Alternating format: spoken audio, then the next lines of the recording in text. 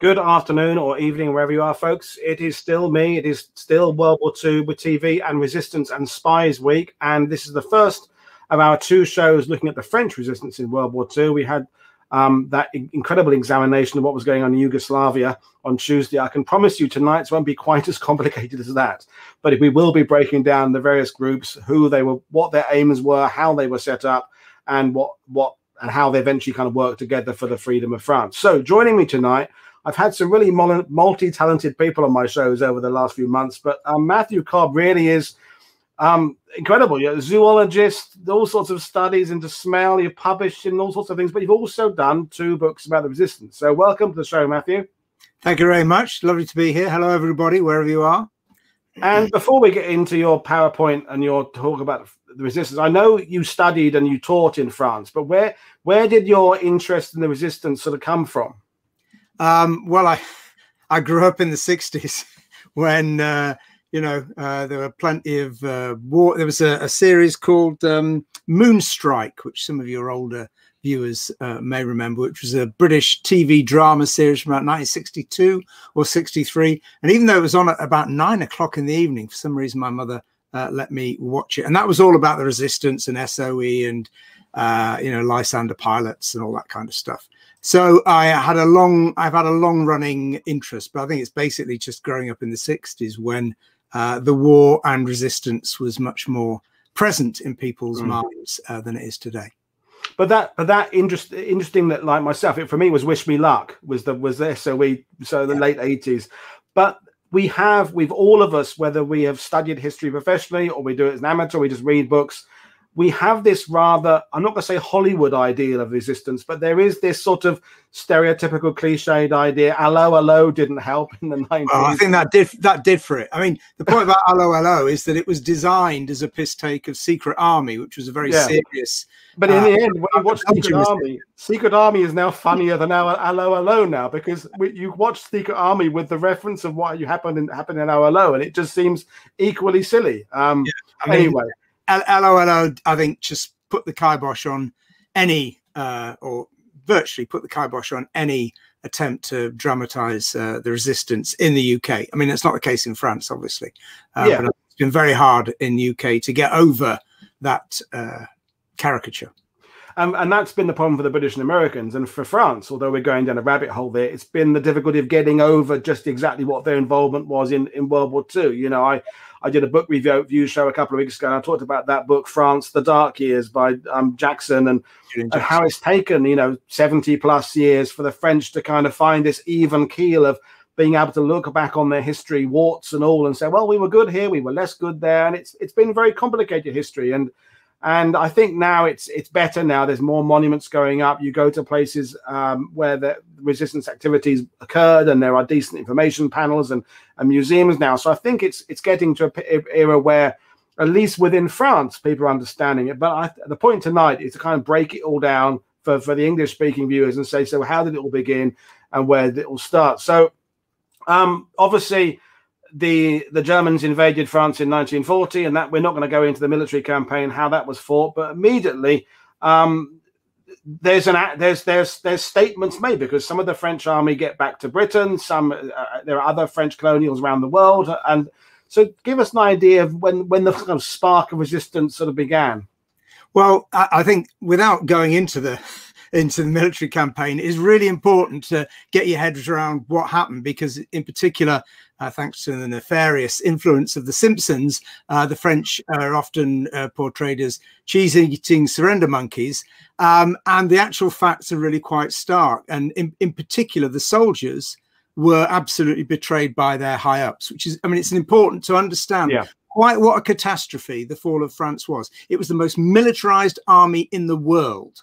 Far many more tanks than the Germans, but with an awful leadership, both political and military. The collapse happened very, very quickly. And as a result, there were 1.8 million prisoners and 300,000 dead or severely injured. So that's 2 million men have just been taken out of the country out of the everyday life of the country. So you can imagine what an absolute catastrophe this was, how earth-shaking it was for the French population. This is a chap watching the Germans parading down the Champs-Élysées, and he's in tears. So the catastrophe of what happened during the war, in the very brief Battle of France, is extremely important for what happens in the French psyche. And one of the people who was able to escape from France just before it fell was General de Gaulle, who was an extremely minor general in the War Office. He was completely unknown. He'd written one book about the importance of tank warfare in the 1930s. He was big into his tanks, was de Gaulle. And he escapes from Bordeaux, which is where the French government had fled to, on a plane to London. And he arrives in London, and basically there's his aide-de-camp and a handful of others, and that is it. And he manages to kind of blag his way onto the BBC with the help of Churchill, who initially at least liked the cut of his jib, and he gives a speech on the 18th of June. This is incredibly well known now in France. It's the appeal of the 18th of June, sorry, and it's, as you can see from this little picture here, it's on every French school, on the front of every French school, there is this appeal that de Gaulle makes. And he gives this speech on the BBC. It wasn't actually recorded at the time. Not many people listened to it. And those people who did listen to it, most of them weren't terribly impressed from what we can gather. But the key thing is what he says in there. He makes an appeal to all soldiers to join him. And he says the flame of the French resistance will never die. Now, what de Gaulle meant by that was not what we think of as French resistance. He did not have in mind having a load of blokes running around with Sten guns, blowing up trains, or any of that kind of thing. De Gaulle, unlike Churchill, did not like non-uniformed forces. He was very, very suspicious of them because he was a military man, and they generally don't like people out of uniform because they're not sure who they are and what they're doing and so on. Whereas Churchill had a very romantic view of guerrilla warfare. So what de Gaulle was hoping for was that the Vichy apparatus, what we call the Vichy apparatus, the French state, the army, would effectively split, and parts of the army, the navy, and the air force would come over to the side of Britain, because that was the only country left fighting. Everywhere else had been wiped out. The Americans were not yet involved in the war. They were, having an isolationist policy, which you can still see the legacy of today in many aspects of US politics. So de Gaulle was really hoping that, key figures in the French armed forces would come and join him, and they'd be able to continue the battle, literally continue the battle as an armed forces. That didn't happen. The French, throughout the next 3 or 4 years, there were continual illusions that the French state, the French armed forces, Vichy, Pétain himself, who ended up in charge of Vichy France, which is the southern non-occupied zone, that all these forces were really working for the Allies, and they would come over.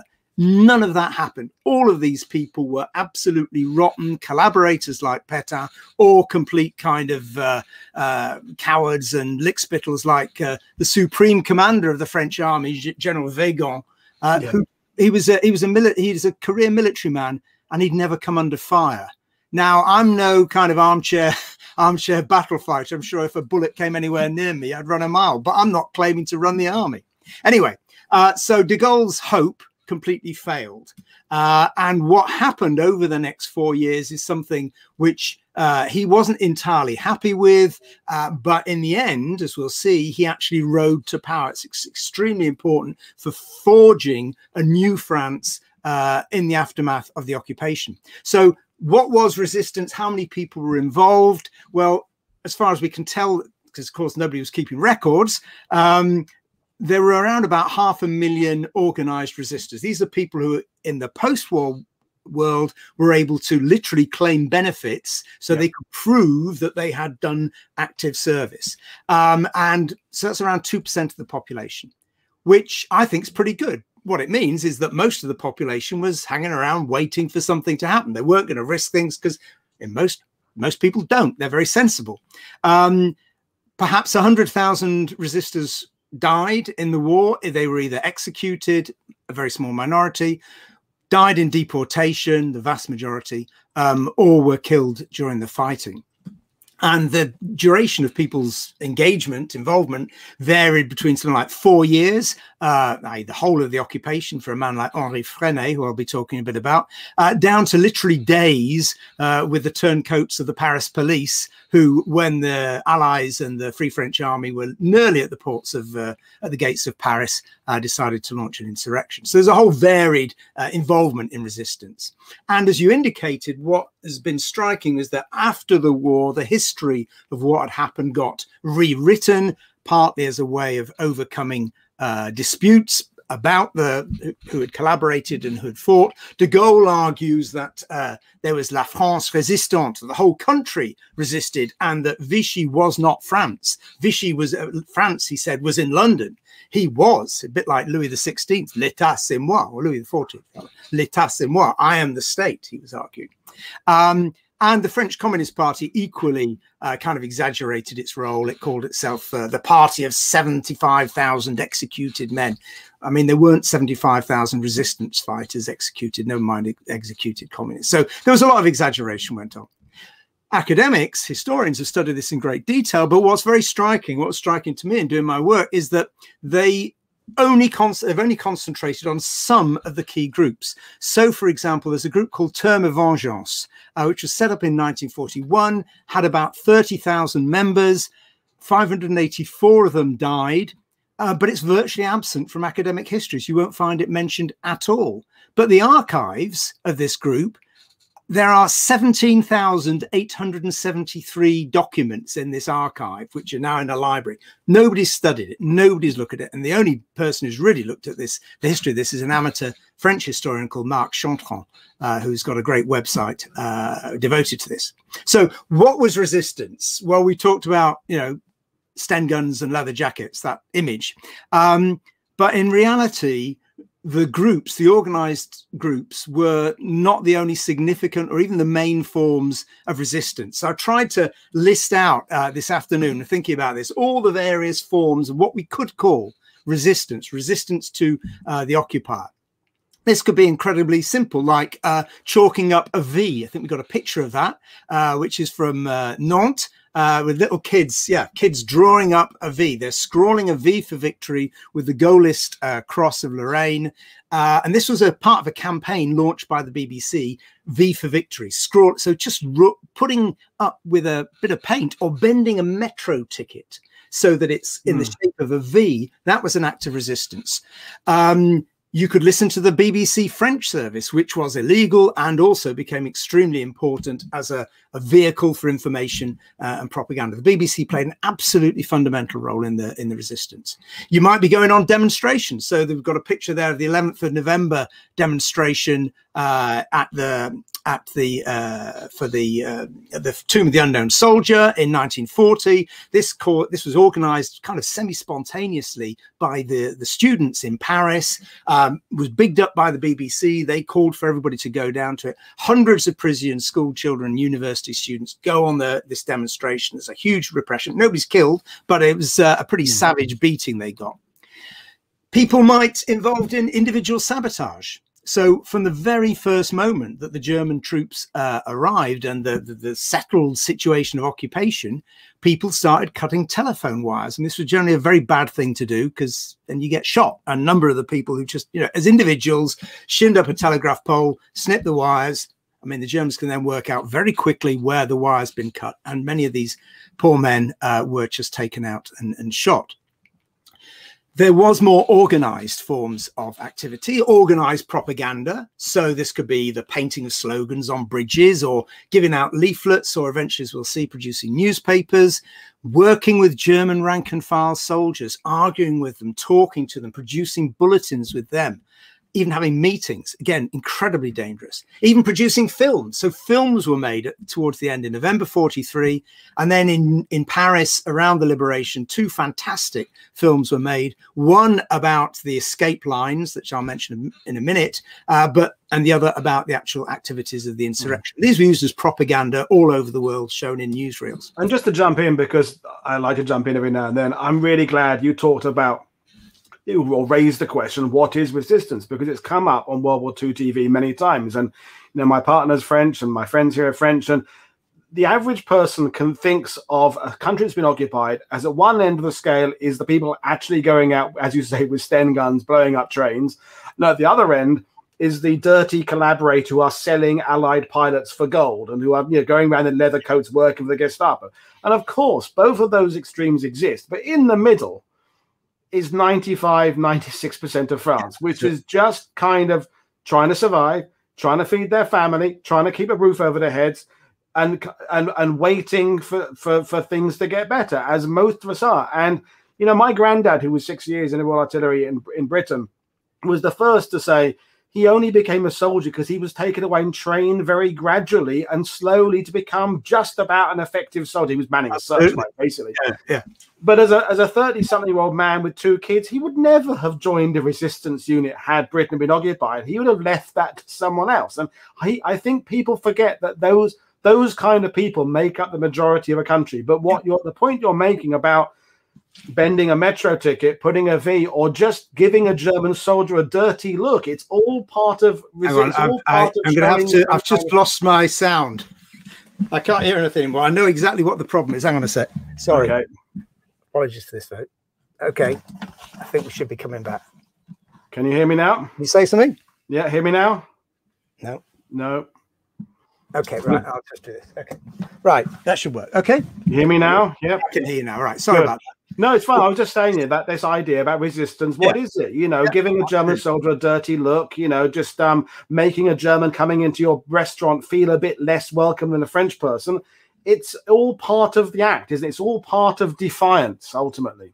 Yeah, absolutely. And what you got to remember is that to join a group, I mean, you couldn't, you know, they weren't putting up posters and say, oh, well, we'll meet you in this cafe. You had to bump into them. And if you didn't know anybody who was already active and you didn't meet them, how could you do anything? I mean, you know, it was the groups that people joined were generally completely random. It just so happened that they did bump into somebody or they talked to somebody or whatever, and then they got involved. But I mean, you know, there's two aspects. There's the aspects you've just mentioned about people actually having a desire to do it and quite understandably being reticent when you could be killed very easily for this activity. And the other is actually having the opportunity. There are other ways that people were involved. You had we talk about organized propaganda. You had organized sabotage. Probably the most audacious of this was Andre Keller, who was a post office engineer, and he tapped the main Paris-Berlin phone cable in 1942. He's part of the Terme Vengeance group I mentioned. On a rather more trivial scale, but very significant, in the countryside, a man called Georges Guingouin, who was a French a Communist Party member, he blew up a hay baler on his own. And this was really significant at the end of 1942. It showed the countryside was rising, which has all sorts of resonances in French history, given the various movements there were in the 18th and 19th centuries. People could also do something like going on strike. So in general, striking was not possible, but a very significant strike took place in May, June 1941. Miners in the north of Paris, in the north of France, went on strike over their wages, right? So they went over their wages, but that turned into, obviously, a strike against the occupier. And 270 strikers and their wives were deported, and half of them never returned. More significantly, an individual could go on strike, a man called Léon Blanchard in October 1942. He refused to drive a train from Montauban in the south, which was carrying Jews from the town of Brive. The train went anyway, eventually, but he refused to drive it. He was eventually arrested. He ended up in Belsen because he was part of a resistance group. He survived, and he was later named righteous among the nations because he had all the work he'd done to save Jews in Belsen, in Brive. There were escape lines, as I've indicated. These escape lines, which were often done with MI9, which was the British escapers network. There's something called the Comet Line, for example, which started in Belgium. And you would get from Belgium to Gibraltar in a week. You know, this is and you've got to remember this. And before the initial stage, this involved getting over the demarcation line, which was heavily controlled by the German troops between the northern zone, which was occupied by the Germans, and the south, where Vichy was. Some people hid Jewish children. For example, a village called Le Chambon-sur-Lignon saved loads and loads of Jewish children this was mainly Protestant village, by hiding Jewish children and pretending that they were their own children. Youths in Paris, when Jews had to start wearing the yellow star, they wore satirical stars. They made their own stars, but they put the name of their jazz stars on them, or swing music, or zazu, which was the kind of like the zoot suit wearers. You know, so that was you could get arrested for doing that, but it was a matter of, you know, one, siding with the Jews, and two, being satirical about the occupation. You could collect intelligence. Now, it's very hard to know what people were doing in terms of intelligence networks, because the archives, for example, from MI6 are all closed, and there are plenty of people who were kind of fantasists, to be honest, about what they were doing. You could avoid labor conscription. We'll see this was really important from 1943 onwards, where tens of thousands of French youth were supposed to go to Germany to work to meet the German need for arms production, and they refused to go. They took to the hills, to what's called the Maquis, and so that was a form of resistance, just not going. Individuals might carry out armed resistance acts. That's pretty dangerous and generally ended badly. The most obvious form is armed resistance by groups, which could be, for example, the Maquis fighting back against the Germans and the Glières Plateau in March 1944. 149 of them were killed. Or you'd be involved in sabotage organized by the Special Operations Executive, who parachuted in their agents. But even then, this could lead to terrible retaliation from the Germans. And then finally, there would be insurrection in the June-August period, where you'd actually be involved in taking over whole towns and so on. So what didn't the resistance do? What haven't I mentioned? I think this is, people always ask, well, why didn't they do this? And you might think it's fairly obvious. They didn't stop the trains. They blew up plenty of train lines. They did not stop the trains going to the camps. So 90,000 Jews, French Jews, were deported on those trains. And the resistance did not, I mean, some of the resistance knew what was happening, because information was coming back, certainly from late 1942, 43 onwards, about what was happening in the camps. And they didn't do it. There are two exceptions to this, apart from the individual Léon Blanchard I mentioned. There was an attempt to stop the labor conscriptees. That's not the Jews, but it's labor conscriptees going to Germany, and basically they blocked the railway lines, and so the troops couldn't clear the railway lines, and so everybody went home. And then the next day they were called, and they all went, and they went. The one attempt by the resistance, successful attempt by the resistance, to stop one of the deportation trains was made in Belgium in April 1943. It's called Convoy 20. There's a fantastic book about it. But it was the initiative of a handful of Jewish resistance fighters in Belgium, led by Yura Lifshitz. 23 of the people on the train died, but 231 escaped. Some of them were handed in by Belgian bastards, if I can use such a term, afterwards, but an awful lot of people saved their lives, had their lives saved by that action. But that's the only thing. So that's one of the big things the resistance didn't do.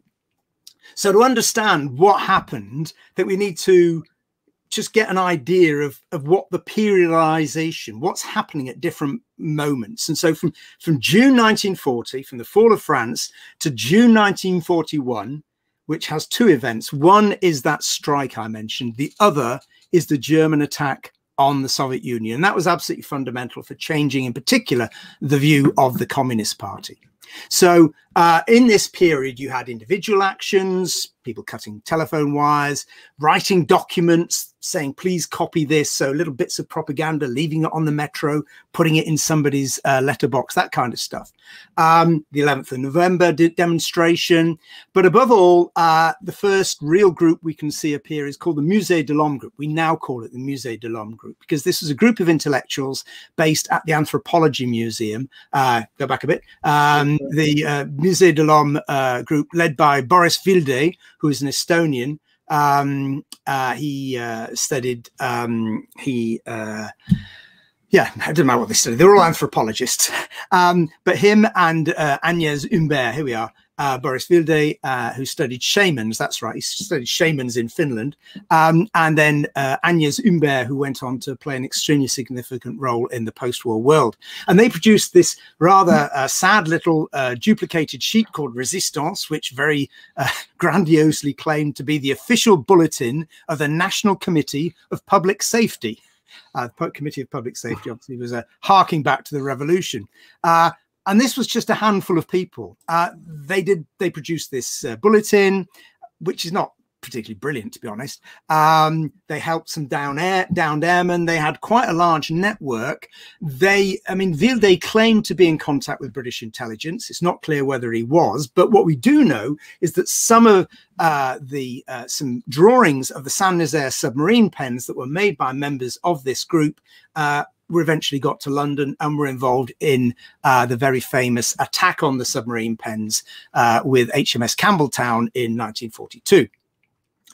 However, so you got this tiny little group. I mean, nobody knows about this. You know, nobody at the time knew about this. This is, you know, they're producing 100 copies of a leaflet and handing it around. Nonetheless, the Germans were very interested in them. By March 1941, they were arrested. One of their members talked to the Germans. They're arrested. A trial a year later, and on February 1942, 7 of the men were executed.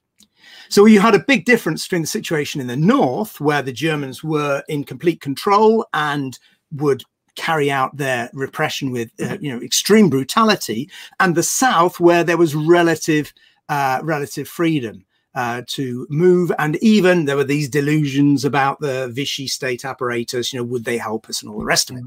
I'll just give you a list of some of the groups we had, but this difference meant there was the groups in the north were obsessed with secrecy because it was a life or death issue, whereas the southern groups were all sitting around chatting in cafes, literally. So there was this gulf, this difference for the first 2 years between those in the north and those in the south. And those in the north thought the southerners were all rank amateurs who had no idea about, you know, what was really going on and all the rest of it.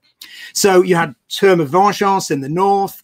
You had a group called Libération, again in the north, run by Christian Pinault, who's a trades unionist. You had another group called Libération, which was in the south, which was led by Vigier d'Astier, the bloke on the bottom right, who was an opium addict and a dandy.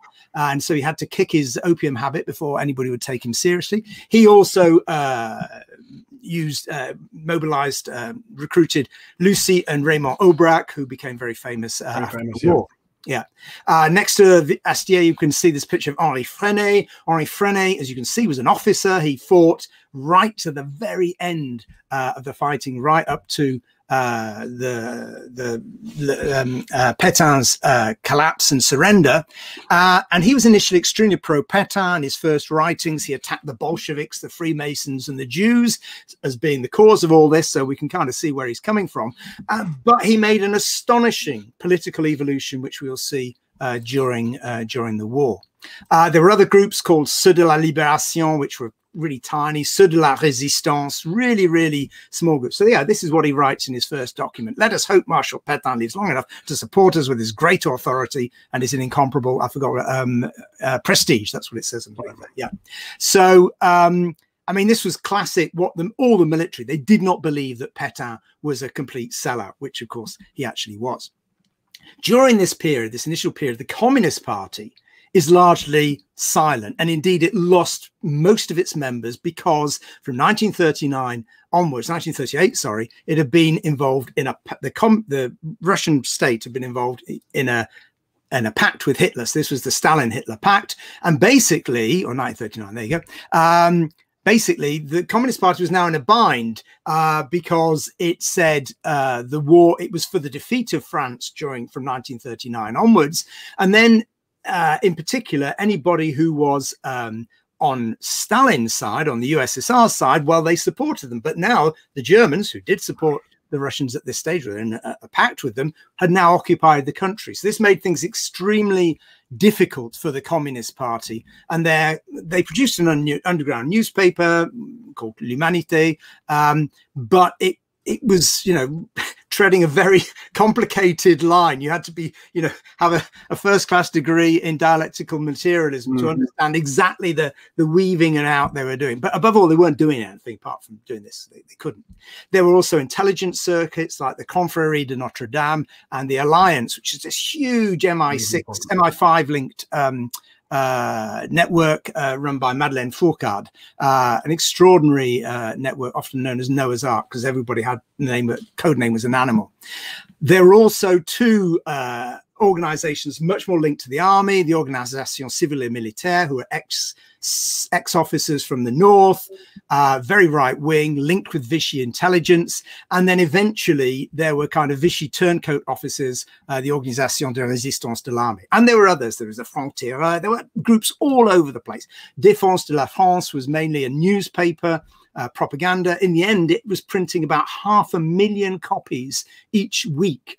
Extraordinary. It's being printed all over the country clandestinely, and ended up, any of you know France, it ended up as a newspaper called François, which still, I think, just about exists today. So the key point about all this is what group you ended up in contact with was really a matter of chance, depending on who you bumped into, who you met in a cafe, what leaflet you found put in your pocket when you were on the metro, and what you thought you could do. It wasn't a matter of people going, oh, yes, well, actually, I think I prefer their line. I'm going to join that. I'm really glad you mentioned that, Matthew, because it's come up a lot. Me and Mag went to a wedding a couple of years ago, and we came back via various resistance museums and what have you. And you're looking at it and saying, all these resistance here were communists. And you go, were they? Or was it because that was the only one that was near you and you were 18 and you wanted to strike back? And if they'd been fighting for a banner of whatever, religious persecute, they would have joined it anyway. It was about the fact they were fighting, not so much they were fighting for a cause. Obviously, there were leaders who had different aims. But I think when I look at it now as an English-speaking historian, I look at it with these labels being a little bit misleading in for actually the motivation of your average person below. Is that fair to say? I think, well, perhaps not so much, and we'll see in particular for the communists in the part that I'm now about to talk about. That's perhaps not the case. But certainly as you get on towards, as everybody goes from being, a few dozen people to tens of thousands, so we end up with that 500,000 number, then the link between the politics, perhaps the leaderships, and of the person who happens to join a group is tenuous, I think. Yes, you're right. So we had the miners' strike, which is extremely important, and it showed the Communist Party, that was mainly led by communist trade unionists, that there was an appetite to, break with this terrible problem they'd found themselves in, of actually, in a way, even supporting the occupation. They didn't do that, but that was one implication. Certainly something people could say they did. But then in particular, they didn't. This didn't last. This dilemma ceased almost immediately, because on the 22nd of June, Germany, in one of Hitler's great blunders, he was not a military man, thankfully, he attacks the USSR, and the situation changes for the Communist Party and for their youth group in particular.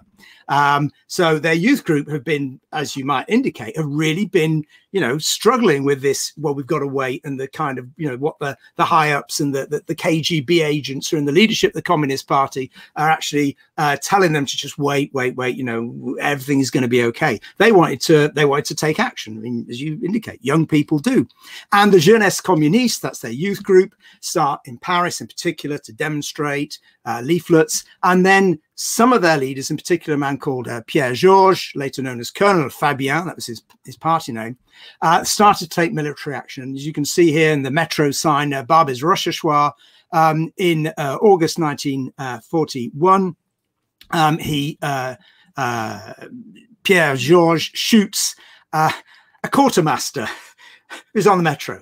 So I think that tells you something. I mean, this on one hand, this is a terribly symbolic act. There's a plaque. Everybody cares about it. The Germans took a massive, terrible toll for this. Immediately, they started exacting even more financial penalties, but also they started shooting hostages, 48 hostages. Right, you shoot one of our soldiers, we'll kill 48 of you. And this did too, well, you know, the fact that they shot, there's some kind of random quartermaster. I mean, you could say, well, this is, you know, using terror, bringing terror to the terrorists.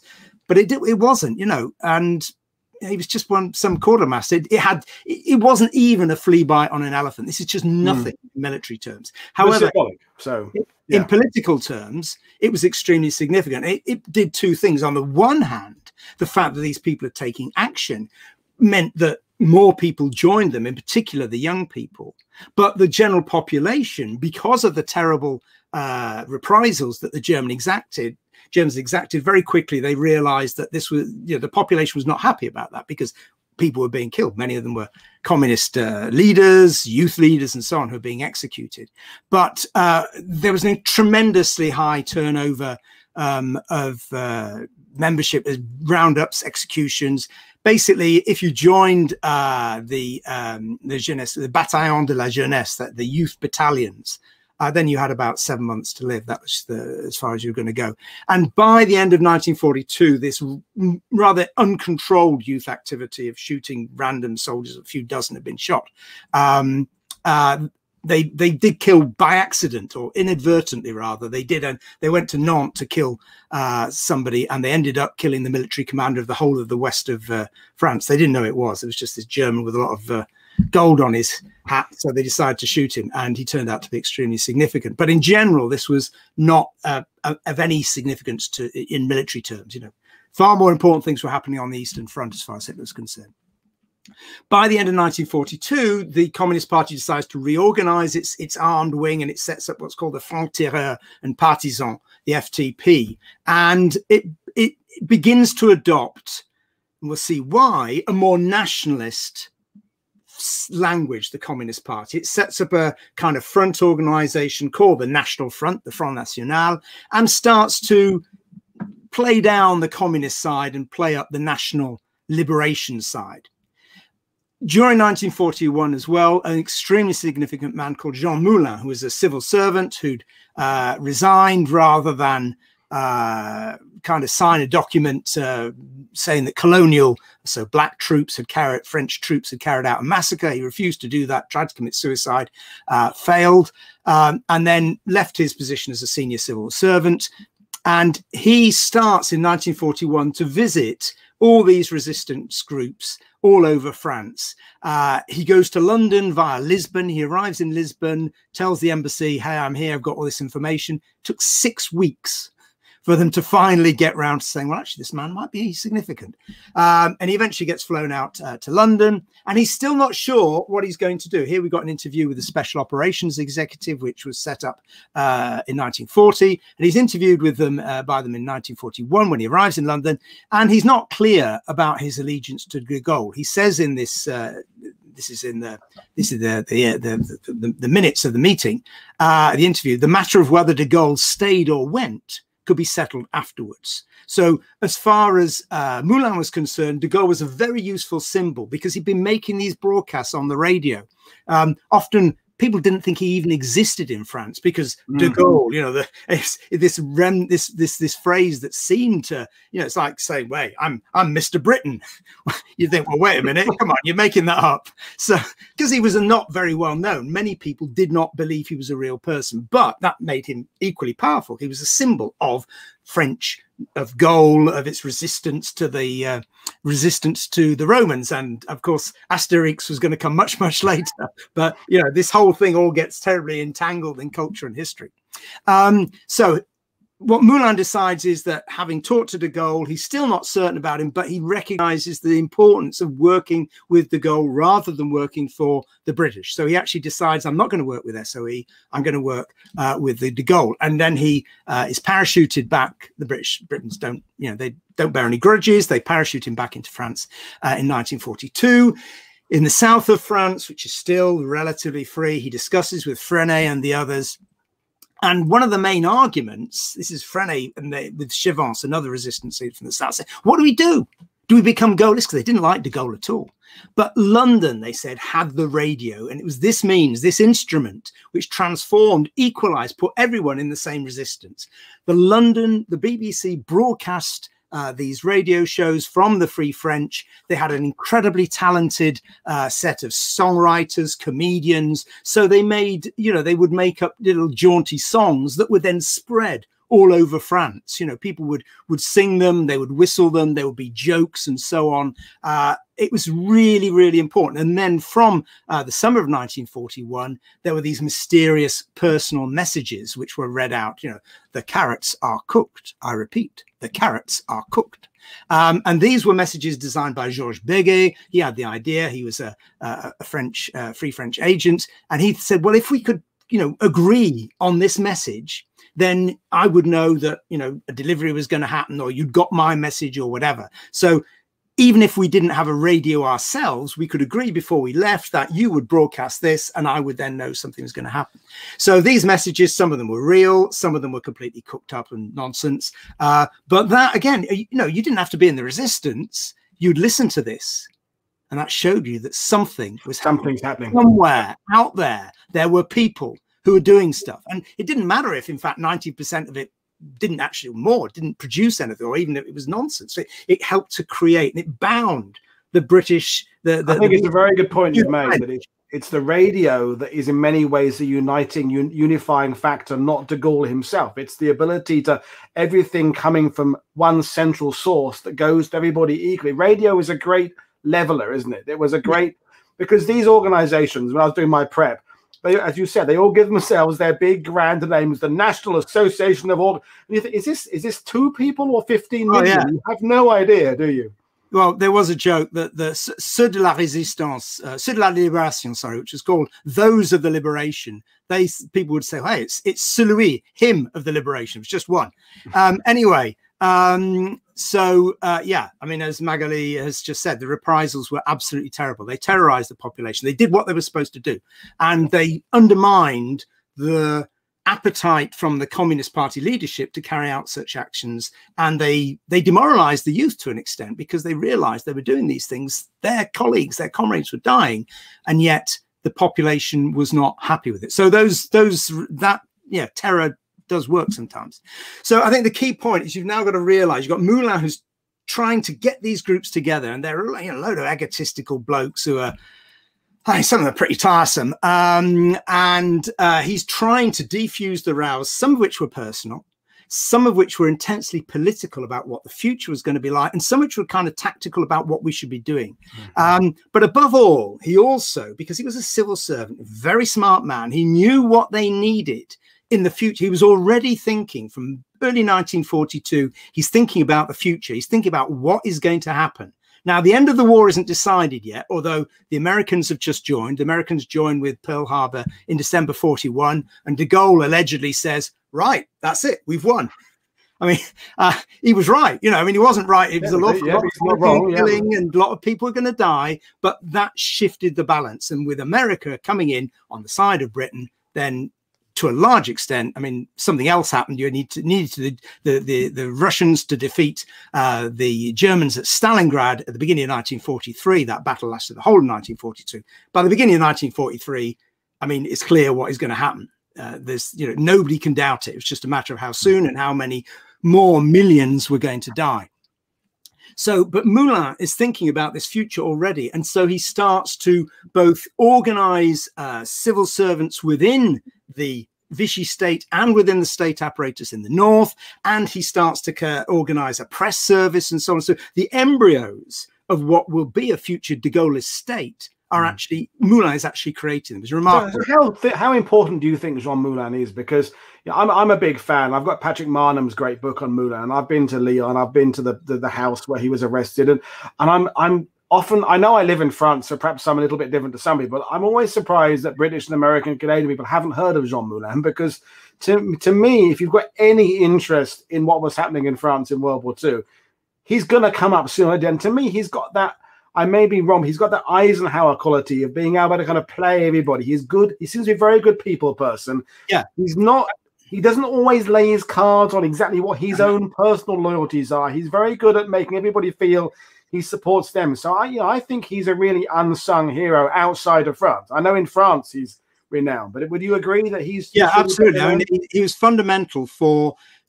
welding the various resistance groups together, and that was to be extremely significant in the future, but also in this thinking about what is to come, trying to see what kind of state, because increasingly, as it becomes obvious that the war is going to end with the defeat of Germany, then the question comes, well, what world are we going to emerge into? Who's going to rule this country? We've got all these various resistance groups, we've got the Allies, and we've got the Free French. And these three forces are really, from the mid-1942 onwards, a kind of intention.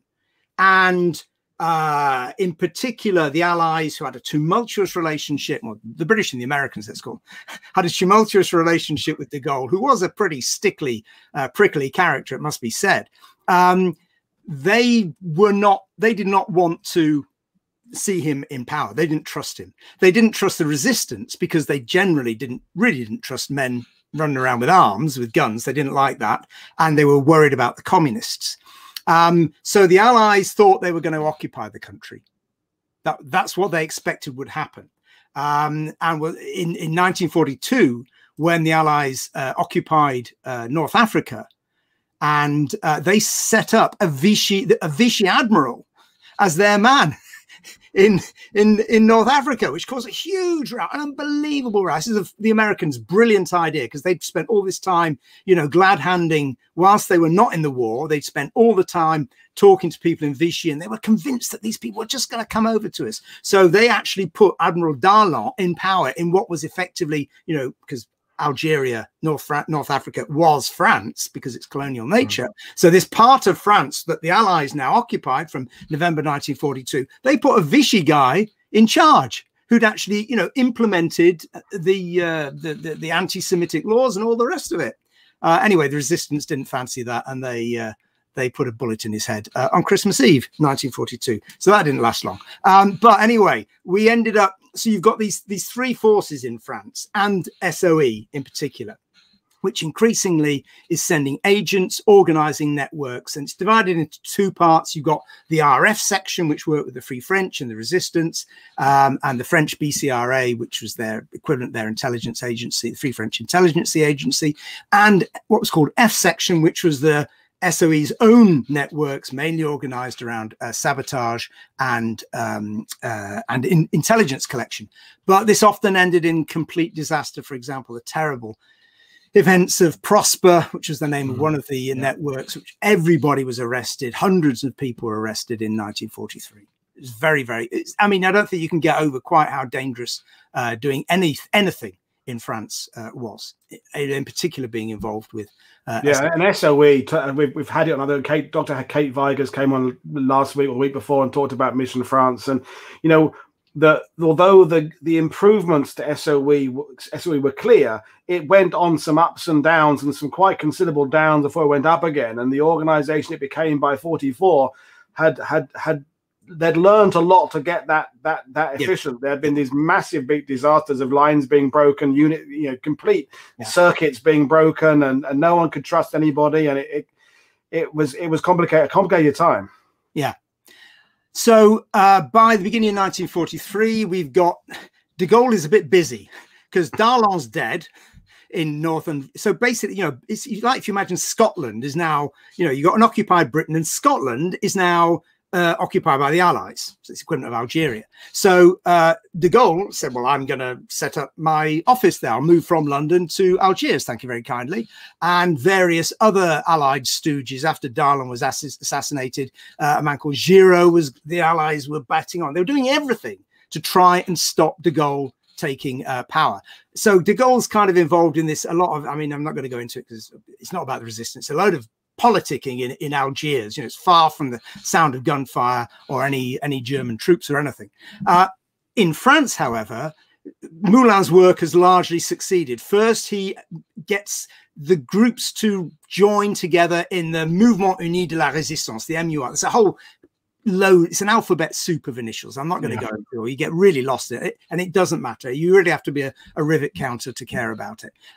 So you've got the MUR on the one hand, which is an overarching group, and they all agree that they will have on the masthead of their newspapers that they are with de Gaulle. So it's welding the resistance to de Gaulle. That was Moulin's brilliant tactic. And also a kind of organization of all the armed groups of various kind called the Secret Army, although the Communist Party declined to join in that. But to give you an idea of quite how crazy this period was and how odd it looks, you know, trying to make sense of it today. So Frenchmen, he's the guy who was the officer who had this very military view of everything.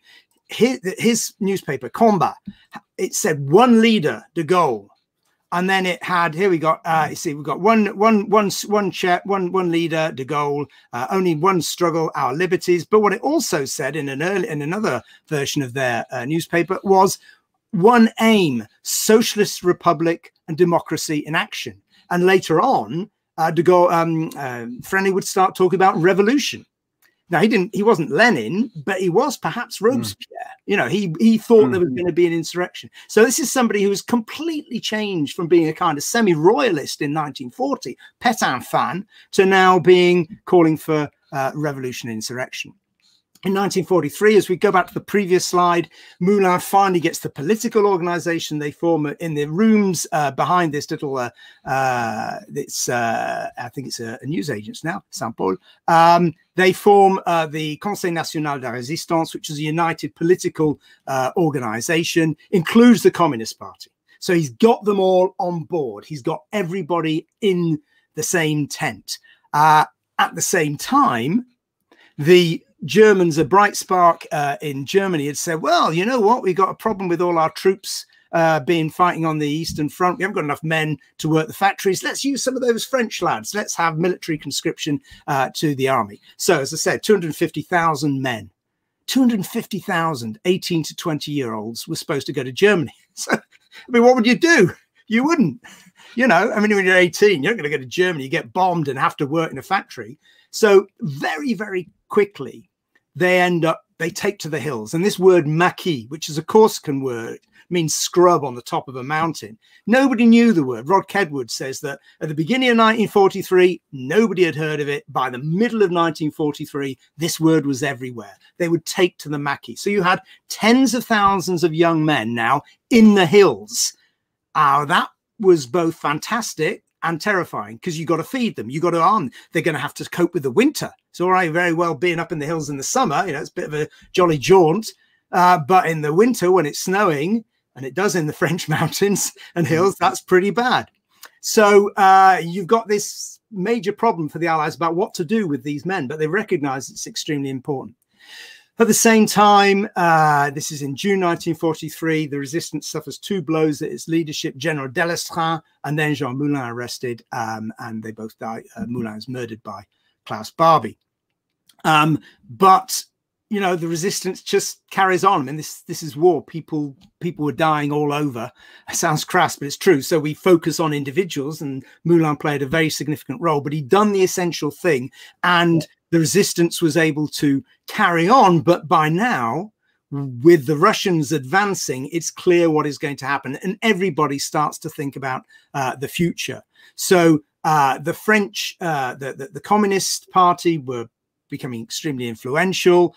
Another of their resistance groups called the Groupe Manouchian, known as the Groupe Manouchian, was carrying out attacks in 1943. They were all arrested and shot, and there was a really foul poster campaign called the Red Poster, l'affiche rouge, which basically, because they were all Armenians and Jews, and you know they weren't French, they had names that were difficult to pronounce, and this poster of their faces was put up by the Germans saying, look, these are the resistance, you know, they're Jews, they're foreigners, you want to be with us. And this was part of the growing, I mean, it sounds bizarre, but the French state becoming increasingly fascistic. during the late 1943 and beginning of 1944, becoming, in fact, virtually indistinguishable from the German state itself.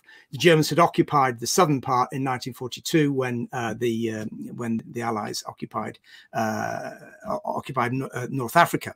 Yeah. So the French, the Vichy France, or the puppet regime, sets up something called the militia, la milice, which was basically fascist bands, and you begin to get in the hills the beginning of a kind of civil war between the Maquis groups and the resistance, and the milice, which starts to attack them with the help of the Germans.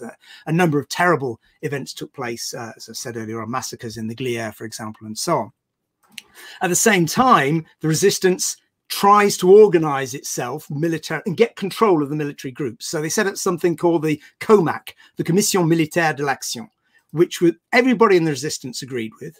And de Gaulle said, yeah, all very well, but you're not deciding anything. No, you're just going to have an advisory role. To which the resistance said, nope, we're going to decide this. Now, 2 of the 3 members, voting members of COMAC, were communists, but the other one was a very right-wing resistance fighter, and he was very keen to work with the communists. He was very pleased with them. And there's no, I think that the fears of a communist plot were exaggerated, and Stalin had already agreed, basically, in dividing up Europe, that there would be, there would not be anything like a Paris Commune in Paris. That wasn't going to happen. The resistance was not going to be a communist resistance. So you've got the Commission Militaire de l'Action, and then everybody in the armed sections of the resistance start to say we're all part of the Force Française de l'Intérieur, the FFI, which was nominally controlled by COMAC.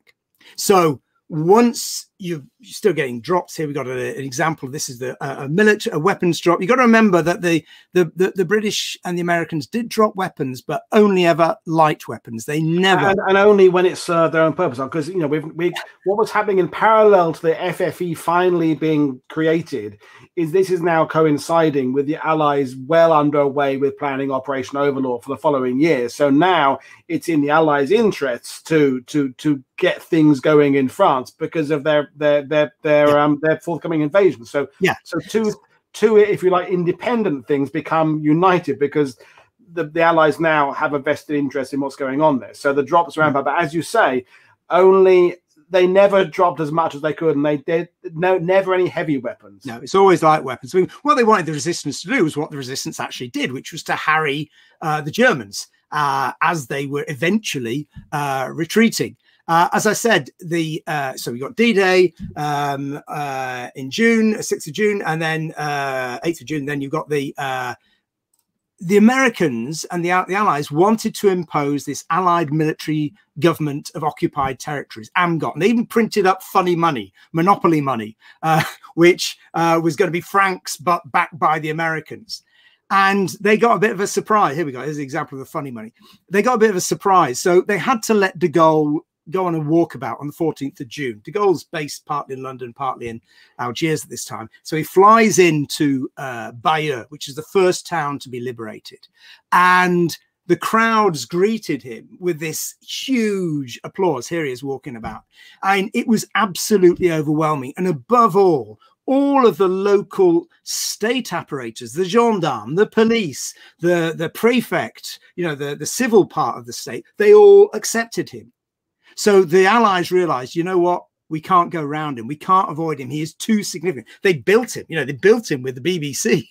And now he was out of their control. And he had the alliance, the allegiance of the resistance and of the what was left of the state, of the French state that had been, up until literally the day before applying the rules of the Germans, now turned its coat and was in support of de Gaulle. So this meant that they had to reckon with de Gaulle now. So now it becomes even more acute, this three-way Allies, de Gaulle, and the resistance. What is going to happen?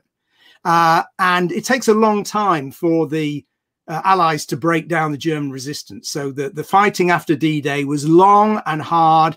And you can see it's only finally at the end of July that the Allies break out. And then eventually they begin to break through the German lines decisively And on the 15th of August, as you can see, there's the landings on the southern coast, the second invasion. And what that meant, I mean, basically meant that France was lost. Hitler recognized this. He said it was the worst day in his life. Well, I could have told him there was worse to come in a few months. In April, I think 45, yeah.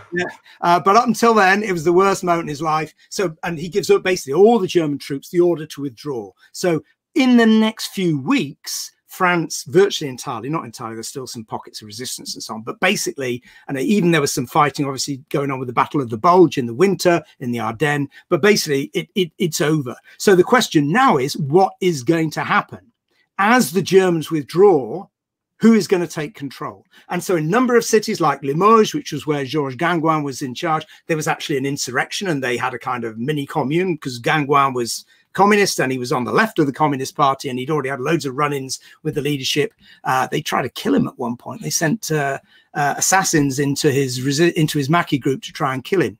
They failed and met a rather unpleasant fate. So there were some kind of left-wing insurrections. There were factory occupations and so on, in particular in the Paris region. And the Allies initially intended to go round Paris, just to ignore it, because it has no military significance whatsoever. It was just a lot of people that you'd have to feed.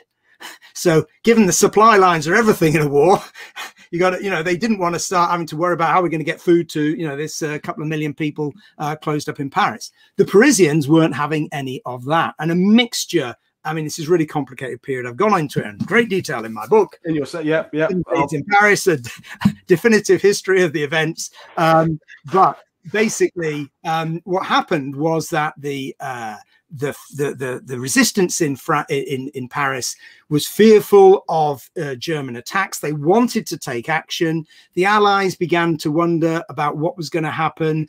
There were rumors about, well, for example, in Warsaw, the Germans had attacked the resistance in Warsaw. I mean, mainly because Stalin stood back on the other side of the river and said, yeah, those resistance fighters, I don't want them, you can kill them. Yeah. But certainly the German appetite for massacring of civilians knew no bounds. And so that was one of the things that people were very worried about. So there's an insurrection in Paris, and eventually the Allies accept that they're going to have to go to Paris.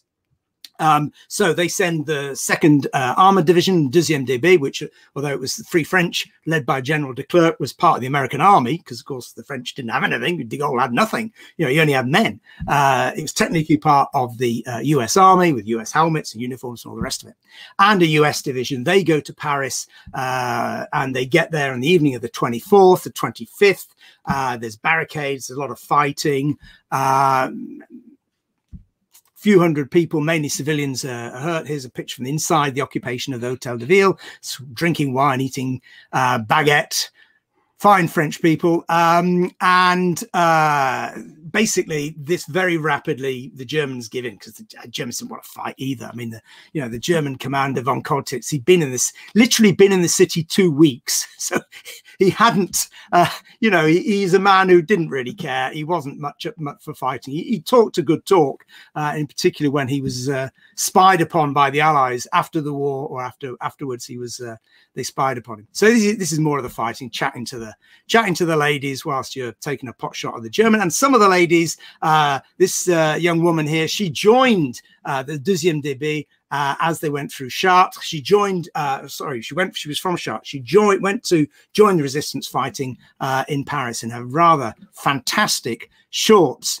So basically what happens is the Germans surrender. Strikingly, von Kaulitz surrenders to the resistance. He signed, or the surrender document is signed jointly by the leader of the FFI, of the resistance, Raoul Tanguy, in Paris, who's a communist, and by the Free French. So even on the document, the surrender document, this fusion, this link between resistance and the Free French state is there. De Gaulle was furious about that, hated, absolutely furious, but there's nothing he could do. The next day, the 26th, this is a really important day. This massive, until the May 68 general strike, this is the biggest demonstration that ever took place in France. Over 1 million people cram into the whole of the Champs-Élysées, on either side of the Champs-Élysées. This is the Place de la Concorde. You see the Eiffel Tower in the background. And they're all shouting for de Gaulle. De Gaulle leads this rather ramshackle group, which is composed on the one hand of people who have been part of his Free French shadow administration. Alexandre Paradis, for example, who had been the prefect, which is a high-ranking French civil servant with no power, but de Gaulle's representative in Paris, members of the resistance, and also the Free French Army, the 2e DB. And you can see here, we got the banners that were, the Gaullists knew what they were doing. They rustled up these things overnight. And you can see de Gaulle to power, it says, long live the Allies. The Gaullist flag, FFI, is that making a reference to the resistance. Vive de Gaulle to power. And here we can see this fantastic image. De Gaulle was furious at first, was absolutely livid. The evening before, he'd gone to the Hotel de Ville and had made a speech, very, very famous, extemporized speech to the people, occupying people. And he talked about Paris libérée par elle-même. It's a fantastic speech, marvelous speech. What does he not mention? He does not mention the resistance once. He talks Paris liberated by herself, by the army, with the support and the participation of the Free French. And he goes on, and the Allies. Never once mentions the resistance. Anyway, this demonstration, the 26th, is very symbolic because de Gaulle hated it initially because it was chaotic, and de Gaulle was, you know, he was right up his own arse, I think we'd say.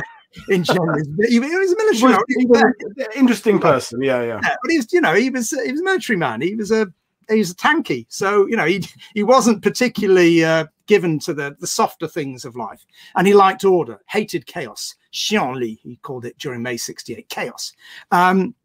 And initially, he was furious at this chaotic organization, this demonstration. Yes, he did mention the Allies, Magali. He talked about avec le concours des Alliés, de l'armée des Alliés. He then sees this massive crowd, and he goes, "Ah, c'est la mer, it's the sea." And he then walks down. Really, he's walking into history definitively here because there is no opposition to him. He is the symbol. He is Gaulle. He is de Gaulle. He's representing France in a quite remarkable way. And basically, all of the fear, this three-way tangle that I was talking about, it's just exploded in favor of de Gaulle. By the middle of September, all of the armed resistance units, including the FTP, had either joined the army or disbanded and supposedly given up their weapons. Oh, this is a great symbol. Here we go. We've got de Gaulle in the middle.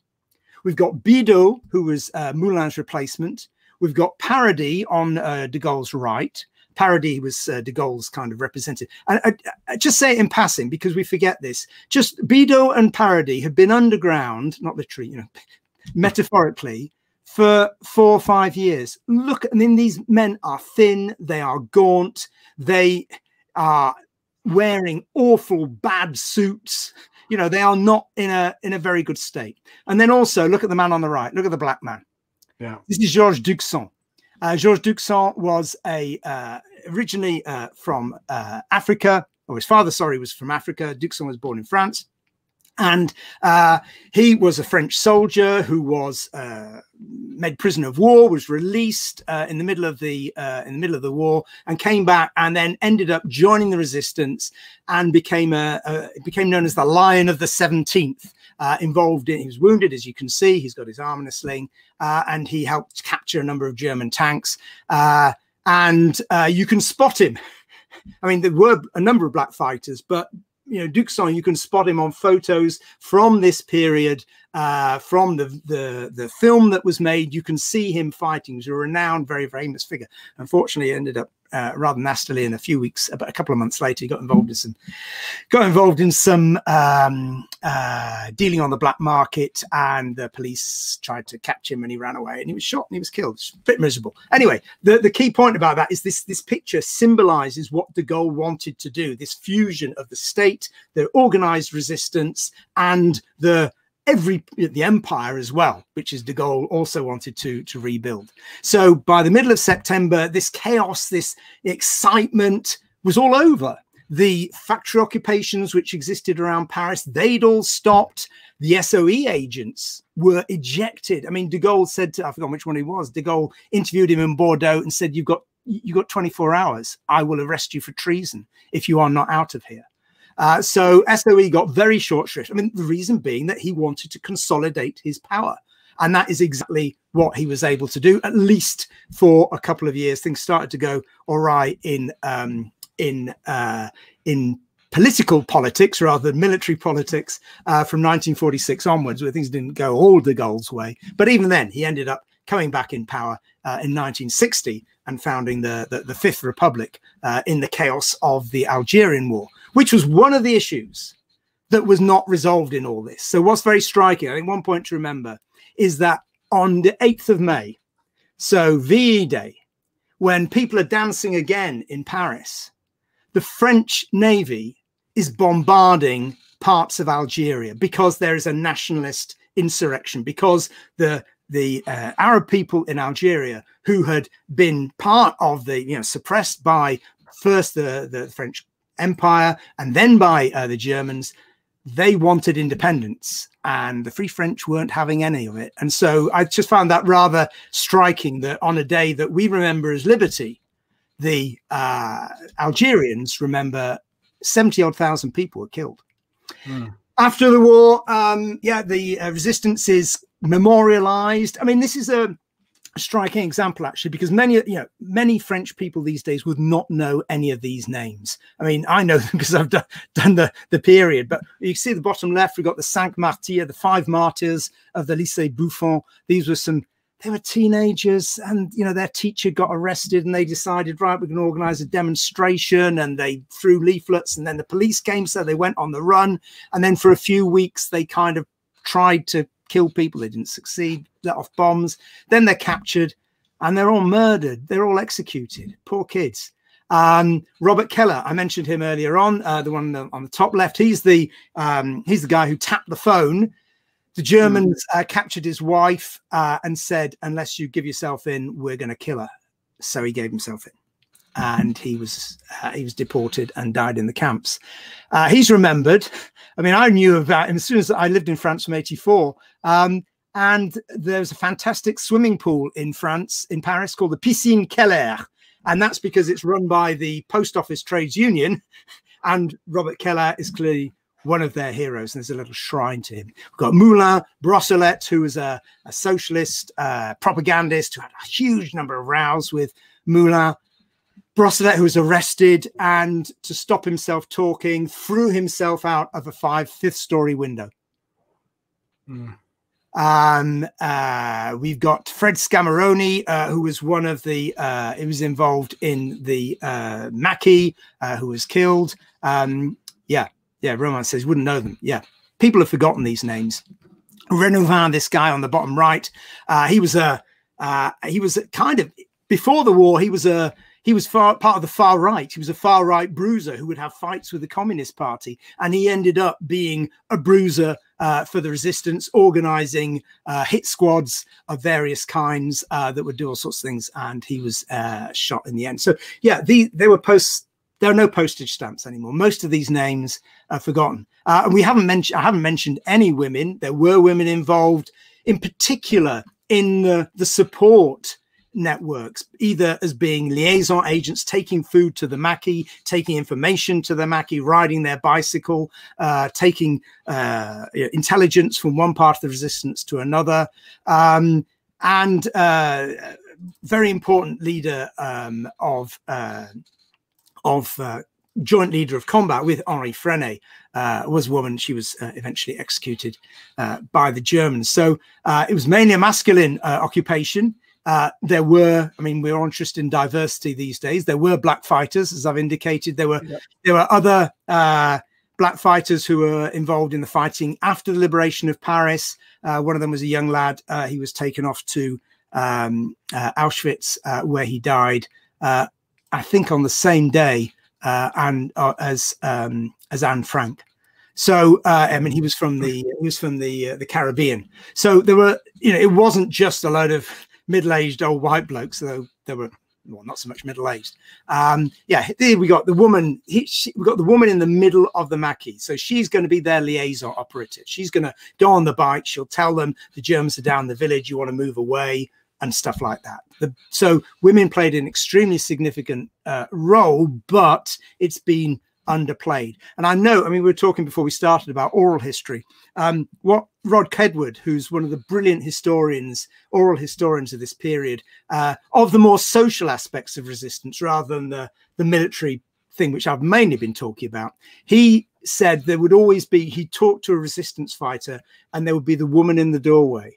And she would be just standing there listening. And then he'd talk to her and he would get a very different story, set of tales, understanding about what resistance meant, not simply in the kind of things I've been talking about for most of this, but in the non-canonical forms that resistance could take in terms of just, you know, doing something, even listening to the radio, telling stories, telling on the Germans, saying things were going to happen, supplying food, that kind of thing. I mean, David O'Keefe, historian, asks the pertinent question about why the memory is fading regarding these bigger figures. My reaction to that, living here, is I think the French remember the very top ends. They remember de Gaulle, Moulin, possibly, you know, and they remember the bottom end because they know about what happened in their corner. So you go to these little villages and there'll be that little plaque to that one resistant there who was captured, killed, whatever. But I think that middle bit has been forgotten. The middle bit and because ultimately, as brilliant as you've been tonight, thank you very much, all that kind of political which group is which is kind of the boring bit, isn't it, in the grander picture of things? Well, I think so, yeah. I mean, I think, you know, so you've got to say, was it all worth it? Right? There's 100,000 people dead. Did it? What was the point? So militarily, it was pointless, right? The Allies were going to win anyway. You know, whatever additional help they got, okay, they know exactly what the submarine pens at Sanders Air are like. They can drive HMS Campbelltown and blow it up, and yeah, great, fantastic. They can help down airmen. You know, they can harry the Germans, contribute to the advance of the Allies and to the invasion on D-Day. But ultimately, from a military point of view, this is all pretty irrelevant. You know, the big battles were decided at Stalingrad, and then in the German advances, and then in Normandy. That's where the real. I mean that letter Eisenhower wrote, and I'm forgetting who he wrote it to now, but he wrote that letter where it said the resistance was worth 5 divisions. But yeah, I've always questioned the context of exactly what he's doing in that. Not very much. You know, it's. I mean, and 5 divisions, that can sound like a lot or not a lot, depending on your point of view. Because you know, I remember trying to find out what did he mean. You know, you think, okay, division. So I'm not a military man, not a military historian. So okay, how many people are in a division? How many men? And you find 1,000,001 definitions. Yeah, I mean, it sounds good and it was significant, but in the ultimate scale of things, it didn't matter. But that's not the point. It wasn't a military. It was a political thing. It was all about politics, because it's about, you know, okay, so after the war, de Gaulle can say, la France résistante, and loads of people turned their coat, you know, bastards like Bousquet, who had been a heart of the Vichy state apparatus, turns his coat at the last minute and then ends up with a free pass and, you know, is finally kind of discredited in the 1980s. I mean, it's absolutely scandalous. There was no purging. I think you could definitely make the case that of the occupied country, the victorious countries, given the de Gaulle's influence, it was the most organized and stable in that 1945 period by the people that actually achieved that victory. I mean, Americans get very surprised that by the end of the war, Churchill was no longer in power in Britain because the Labour government, in my opinion, the best government of the 20th century, and Attlee is in charge. Thank heaven for Attlee. I think that one other underrated figure, but France is in a very strong. I mean, the fact they were one of the occupying nations. I mean, Belgium were, Norway were. They get their seat, you know, in the Security Council of the UN, and you know, then very quickly they got a nuclear bomb and all the rest of it. So, yeah, I mean, all that's what de Gaulle wanted to do. He wants to reconstruct the country, and that's why there was no purge. That's why he said, you know, La France résistante. La France was in La France c'était à Londres. France was in London, and that's why your point you started with is people not, you know, the French basically kidding themselves. Well, we were all fighting, weren't we? And the fact that it took Jacques Chirac, a man who I have little time for, but for that one act that he apologized for the actions of Vichy France and of the French state, well, not in Vichy, of the French state in occupied Paris in the Rafle. I mean, the Rafle has been only recently is it something people have even talked about. You know, there's the film with Jean Reno made 5-6 years ago now, but you know, I hadn't heard about that 25 years ago. It was Chirac apologized for that in the early 90s, and the only reason he could do that is that he was not involved. All of the other presidents had in one way or another a connection to the war period, and they couldn't break with it. And Mitterrand certainly couldn't. I mean, very complicated relationship with the resistance. He was one of those people who was part of the Vichy apparatus and then not part of the Vichy apparatus, and so on. And his friendship with Bousquet. Good God, my God. So you've got this situation in which basically to have national unity, which de Gaulle valued above everything else, right? And you can see it was the 200th anniversary of Napoleon's death yesterday. That's partly what de Gaulle was doing. You know, Napoleon wades in after in 1799 and stops the chaos of the revolution, stamps his authority, and has new laws and new relationships and new ways of doing things, and it's now fixed. He kills the revolution. He's the gravedigger of the revolution in some respects. And that's really what de Gaulle was doing. The chaos was now going to stop. He was acting as a Bonapartist figure in that post-war period. He was saying, right, I am the state. You can rely on me. Come to me, my little ones. You know, lots of messianic. Took advantage of the chaos for personal. I mean, and it's also, I wanted to mention something, then we will bring things to an end, is that there's a chap, Mag and I know here in Normandy in San, he died last year, who was in the street in Bayeux when de Gaulle came down in June 1944. And, you know, we asked him, he said, I had no idea who I was looking for. I had no idea what this guy looked like. Or what he sounded like. And we forget that because Churchill it was his image was known to everybody. MacArthur, I know he's not a president, but MacArthur's image, pipe, hat was known. But de Gaulle, until he got to France, most French would have walked past him. How would they have known? There's no internet. The world was in black and white back then. Yeah, exactly. And, so they didn't have pictures in their newspapers, and their crappy little Veronier typed leaflets didn't have pictures in them. And why would you put a picture of de Gaulle anyway?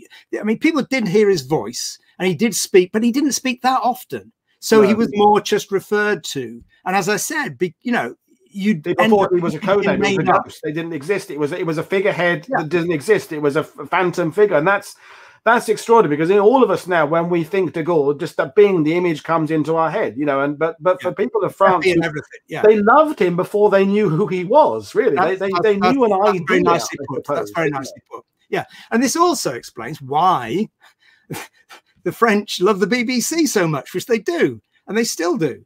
And it's always been because this fundamental role that it played in being a voice for France when France was occupied. And one of the things that has bemused me is the BBC's lack of interest in doing this. I've tried repeatedly over the last 15 years to get the BBC to make a program about it. And they've completely failed. They did finally, Julian Jackson got them to make a program about the 10th of, in 2020. So with the 80th anniversary of the 18th of June appeal, he managed to get a 1-hour program about that, but it wasn't about the role of the BBC. And, you know, there are books written about academics study this, historians of radio study this, and you can't You can't understand the Second World War without understanding the role of the BBC. During the liberation of Paris, for reasons that, I mean, I've talked to the people who wrote the script, and they don't know what happened. There was a cock-up. They announced the liberation of Paris on the 22nd of August. It didn't happen until the 25th. So the bells rang all over Europe. Well, over in Britain, in Manchester, in Glasgow, in New York. The New York Times had an article about it. Paris's liberation. We can start thinking about fashion again. Literally, that's what it said. Yeah, on the 23rd of August. And this wasn't true. Something had gone terribly wrong. So the BBC had this enormous influence. It took me ages. There's, I think it's Hermanville up behind Swordbeat, where there's a plaque there because it said this bell sounded on August 22nd. And when I first said, no, that wasn't the day Paris. And then you read the bit behind it, go, no, that's when we thought it, because the BBC told us. And if the BBC said, you know. Yeah, the Parisian memoirs, because I've read loads of people's diaries, they're all going, what? What are they talking about? There's still fighting going on. I can hear gunshots. You know, there's still the Germans are still here. Why are they saying we've been liberated? It's not quite clear what was going on there. I mean, it's interesting to think that there was a period when the BBC was considered the paragon of all knowledge and wisdom and clarity, and you know, absolutely. It's a bit not quite the same now. Anyway, we're for fear of going down the rabbit hole. I have absolutely thoroughly enjoyed tonight, Matthew. I so have people watching as well, because it has filled out this story, that bit of the group creation and the Moulin's role. It's been really, really fascinating. I think when we have come back and Roman joins us tomorrow to talk about the resistance in Normandy, that'll be fascinating as well. For someone who said to me in an email a few days ago, you have to go and check all this up again. It's all been pouring out amazingly. Here, mate. I've got an auto cue. Well, no, it was really, really good. So I'm just going to remind people what they've got coming up. Then I'll come back to you in a second and say thank you. So, folks, we've got 2 shows tomorrow. So at 2 p.m. UK time, we've got Sophie Poldermans coming on from the Netherlands, talking about those 3 Dutch women who were seducing and killing Nazis in World War II. That'll be extraordinary. And then at 7 o'clock in the evening, so same time as this show, we have Roman, who's been joining in the comments, talking about the resistance in Normandy. So that will bring to a close Resistance and Spies Week on World War II TV. But right now, it remains me to say thank you very much, Matthew. That was really, really good. I'm going to go and play that and watch that again. I really enjoyed that. I enjoy all my shows. Right. And if you want to come back on sometime and talk about Paris particularly, because we could do that at some point, I'd like to talk about that. In August. Yeah, I mean, what we could try and do is get some cameras in Paris for you, because I do that on my live streams, get cameras there in the places where things happen. We can think about that for August. That'd be good.